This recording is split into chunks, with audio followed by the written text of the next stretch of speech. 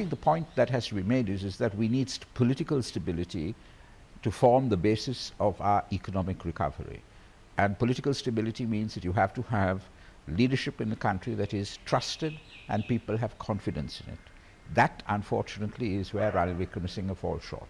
You also need a government that is willing and able to speak to the people and carry them along with it and say, look, yes, I know it's tough.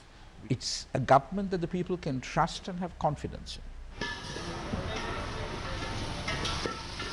Next demand is that the Prime Minister and the acting President, Ranil Wickremesinghe, must step down. And there should be, the Speaker should, then constitutionally Speaker would be the President, and there should be a short-term government to give the immediate welfare and welfare to the people. I mean, diesel, petrol, medicine, food and everything. So we had to continue our struggle to chase him off, as well as to build a proper governance that is accountable governance for the citizens.